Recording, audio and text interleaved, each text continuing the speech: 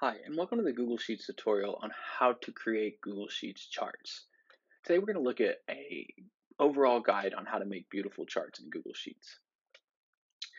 When it comes to Google Sheets chart making, it's quite simple.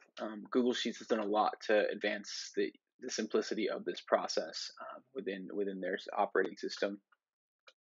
There's a lot of value to a Google Sheets chart, whether it be making visually appealing data for a presentation or just trying to organize the data in a way you can read at a later date.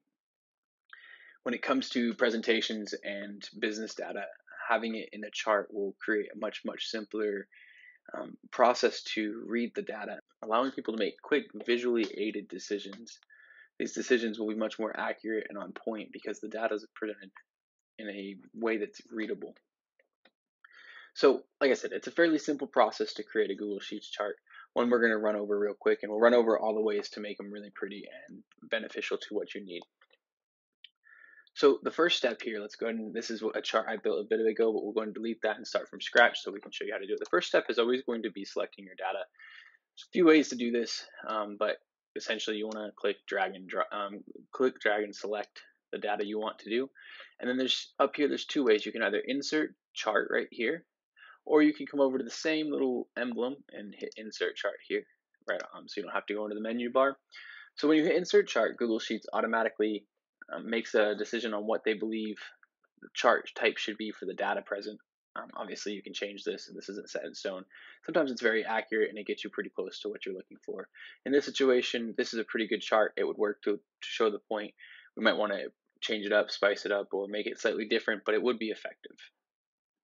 So to change a chart and figure out and decide which way is the best look for it, you'd come up to this over here in the chart editor, and this automatically comes up when you insert a chart. But in the event that you've had that closed and you would like to see that, you can just double click on the chart or these three buttons here and edit chart, either way. So you need to edit the chart, and there's two options up here. In the setup is where we will make the changes to the type of chart and the range and information like that. So you have your suggested charts here. These are always quite accurate to what you'd like, but obviously you can do different things. You have line charts, area charts, column charts, bar charts, pie charts, scatter charts, geo charts. These geo charts are great if you're trying to show location of customers. And then a series of other charts, radar charts, gauge charts, scorecards, candlesticks, etc. So there's a lot of other different charts that you can get into as you start trying different charts and finding what you think works best.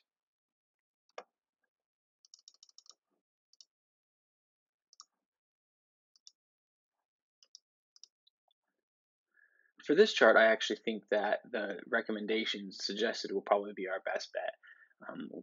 I think that we'll just go with this one here. This is a good one. That's what I had built earlier. So I think it's a good looking chart. So this is a combo chart. It's a column and a line chart. It kind of gives you different visuals instead of just having a series of lines. I like it for that reason. But there's other options. But so within here, you can make lots of changes. Obviously, there's an option to stack. In this situation, you're really not going to get a lot out of stacking. So I just turn it off and see. There are other areas where you might need that. But in that situation, it wouldn't be necessary. To change the range, you click that little grid and you can add another range if you'd like, or you can come in here and you can actually just select a new range. We'll keep it what we had, but that would be how you change the range. And then your axis and your series are automatically decided by Google Sheets again. Again, you can change it if you'd like. This one turned out right, so it's put our month, because the headers, it's figured out month, and it has your months in order. And then it's put your series as projected, actual, and difference. So those are exactly what we're looking for in there. If you'd want to add a series, say you added something in here and you wanted to add that, you could click that.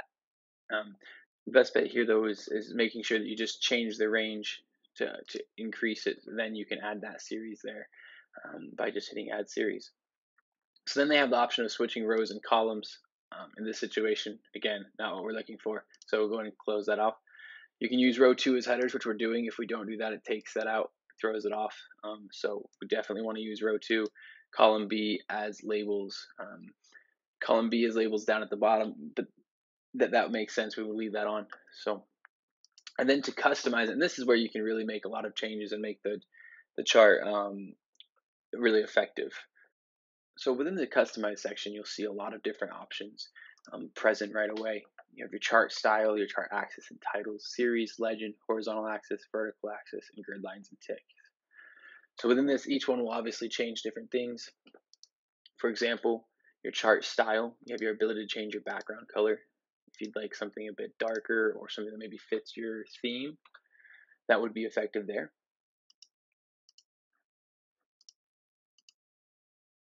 Another option in here is you can smooth the lines. You can change the chart borders. Smoothing lines creates a bit of more of a wave. It's not as kind of rigid as the other option. You can maximize. In this situation, doesn't work real well, so I'll leave that off. If you're plotting null values, that would just mean if there's a 0, they're going to plot it. If you turn that off, then that takes that away. Then you can also do compare mode. This isn't set up for a compare mode, and you would want to go into how to do that. That's a bit more of a challenge, and I won't cover that today.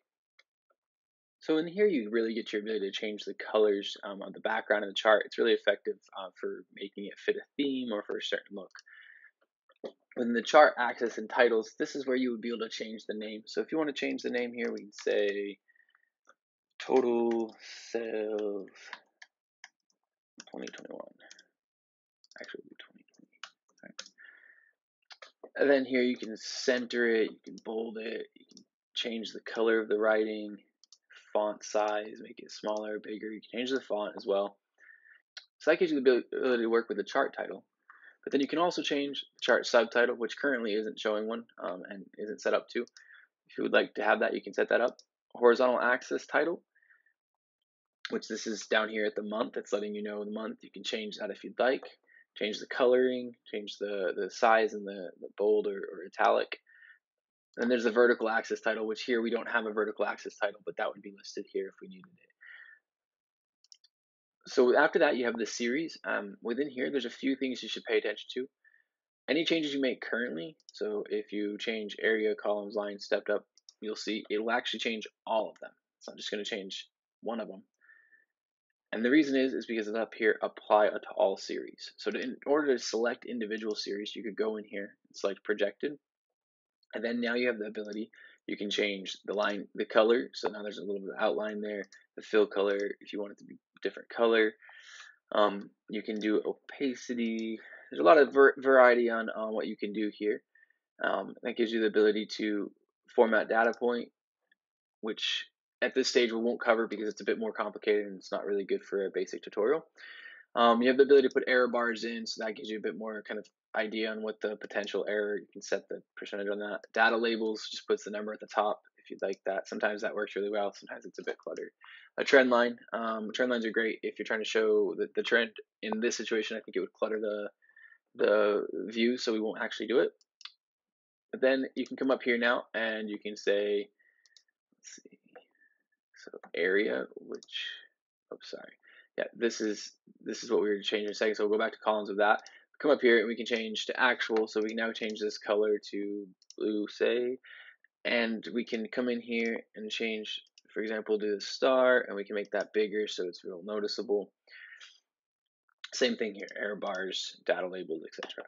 And then lastly, we can do the difference. And for this one, we can do just triangles and make them 14. So now they stand out. Okay, same thing here, error bars, data lines, etc. Data labels. And then the legend. So the legend here is up here, and we have it positioned to auto. We can change that if we'd like to, say, put it off to the right. I think that this one looks best on top. You change the font format, font size, bold, and text color. Right. And on the legend, these automatically change based on the settings. So you change that back in the series if you need to. The horizontal axis on this one is the engine. On this one, it's just color, font, size, and bold or italic. You can also, though, in this event, slant the labels. So we don't. So you can just change this here, and it will make them more and more slanted or less and less slanted. I like to leave it on auto. Usually it gets it about right visually, but you can make those changes there. The vertical axis, so this again, you have the ability to change font and etc. Then you have the ability to change your min and max value. So say you wanted it to only go to 800. So now that bar goes all the way up to the top. So you can change that. And then if you don't want to show, maybe you only want to show from 250 up, you can cut the bottom of it off. Obviously, this is not what we're looking for here. So we will just change that to being open. You can scale it however you like. I usually leave it on default because it's typically better. But and then here you can change the formatting to currency or percentage to different formats like you have with Google Sheets right away. And the last one in here is the grid lines and ticks. Within the grid lines and ticks, you're dealing with these grid lines here. And you can change the grid lines and allow you to change the color if you'd like.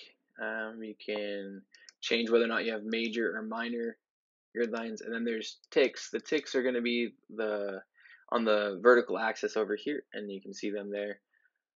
And they have minor ticks as well that you can turn on if you'd like to have that on that end. So that's how you use the chart editor. Obviously, your data and the data selection will be a big part of how your charts turn out.